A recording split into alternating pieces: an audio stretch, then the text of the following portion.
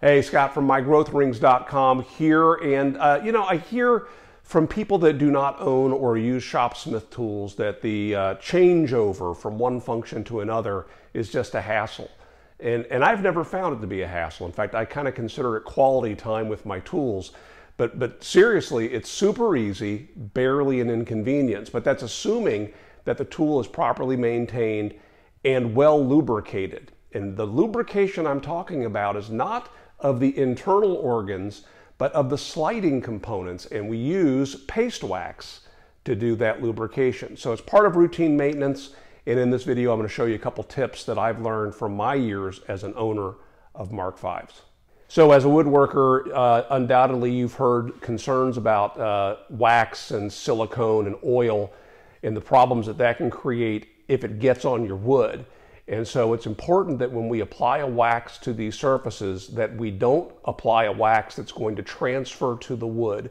This is why we don't use automotive paste wax. Automotive paste wax contains silicone, and silicone is not compatible with much of anything. This is why we stick with the standard paste wax for furniture. And the ideal ingredient in this is something called carnauba wax. It's a natural wax that's derived from palm something, maybe palm nuts. I don't know those details. It used to be such an expensive ingredient that it was always mentioned somewhere on the label that it contains carnauba wax. The Johnson wax no longer says it on the label, but I've checked on their website. Sure enough, it still does contain carnauba. That probably means that some other ingredient in here is more expensive than the carnauba used to be. Also, kind of a myth about wax and whether you're applying it to your equipment or applying it onto a finished woodworking project is that you can get a wax buildup by adding layer upon layer upon layer. You cannot. These have a solvent in them. In this case, it happens to be naphtha. And the naphtha that is in the soft wax that you're applying over, let's say, a first coat is going to dissolve that first coat. So at best, you get better penetration, you get better coverage by applying multiple coats, but you will not get multiple layers of wax building up. Now that said, there is one thing that we have to be sure we don't do when we are applying wax to a Shopsmith, and that thing we don't do can cause a buildup of wax that we don't want. Let me show you what I'm talking about. So we're going to use a clean cloth to apply the wax. And you'll see that this was sitting out in my car in a nice summer day in North Carolina. But here's tip number one. We're going to take a wad of this wax and put it inside of the rag, close the rag up on it, and we're going to knead this. And rather than applying the wax directly to the tubes, we're going to apply the wax through the rag. So that has now softened a little bit. And with that, we can begin applying the wax. Now I wax both top and bottom of the tubes. And we're just wanting a film. And then here is tip number one. At this point, the temptation is to take that carriage and headstock and slide it across the wet wax and apply a wax on the other end. Don't do that. What will happen is you will transfer wax up to the holes of the carriage and the headstock where it will build up in clumps and mix with sawdust. And as you slide your headstock and carriage around, it'll encounter those clumps, and in fact, it'll start to redeposit those clumps, and they create problems as you slide the headstock. They can even make the headstock or carriage kind of lock in place if you lock them and leave them without moving for a while.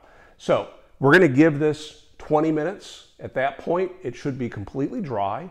We'll buff it with a clean rag. Then we can slide everything over and repeat that process on the other side. All right, we have several more things we want to wax.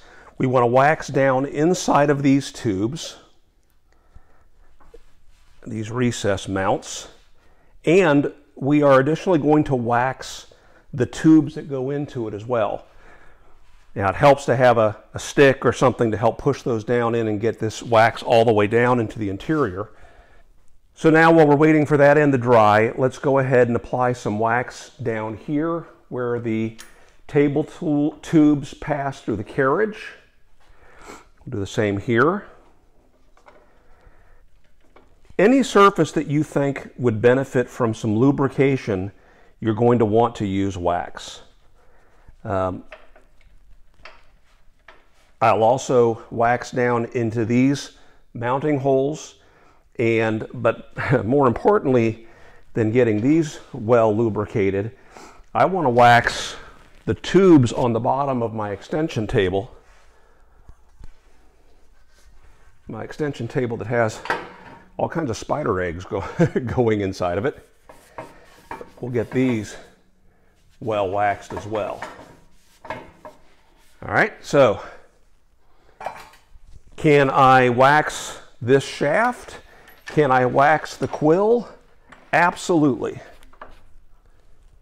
Any of these surfaces, especially if they slide, are fair game for waxing. You might have the concern about, well, gee, waxing this spot, this is going to hold blade arbors and things. The set screw locks them firmly in place. They're not going anywhere. The presence of wax is not going to create problems. Now, I do not want this to retract for the same reason that I don't want the headstock to move across the tubes while the wax is wet. So I'm going to take my depth gauge over here on the drill, set it for a little bit beyond 4 1/4, tighten that down gently, and that'll hold the quill out. And then from here, we will lubricate the main table. Now, the main table,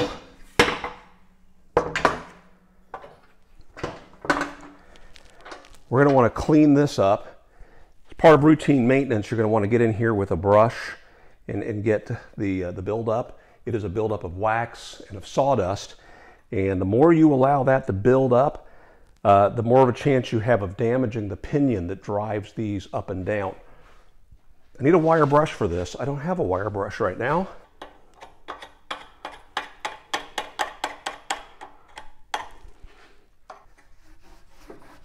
Now, at some point, we're going to do a more thorough job of sharing maintenance information. But for now, I think you get the idea.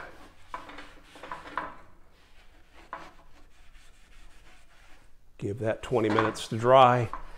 We will buff that off. One more spot I like to wax, which is not exactly obvious, is on the lower saw guard of the 510, 520, 505. We've got these steel shafts that slide in these aluminum brackets right here. And so I want to occasionally push this down and apply wax onto those. Now, I am not worried about a wax buildup here, so I don't mind letting this go. And in fact, I'll even actuate that a few times to spread the wax. The reason why is this thing is constantly being opened and closed, and that has never been a problem for me to have any kind of a wax buildup there.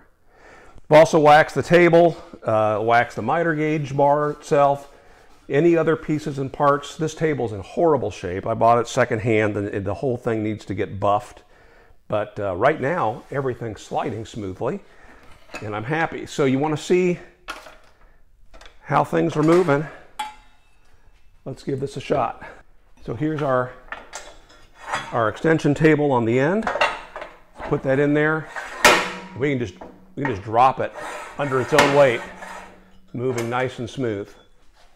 You can move the table up and down, no problem.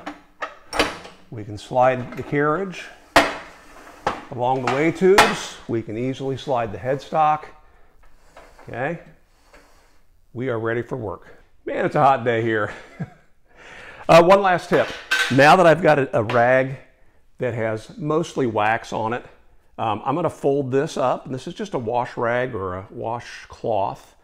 And I can fold this thing up and make it compact enough to have it live right here inside of the wax container. And of course, the more you use the wax, the more room you're going to have in there to accommodate the rag. And I'll use that for years and years to come. The tin of wax I have in my actual shop, I've been using for probably 25 years. It's almost completely gone, but it's the same rag that I put in there 25 years ago. So hopefully this helps, and we'll see you again real soon.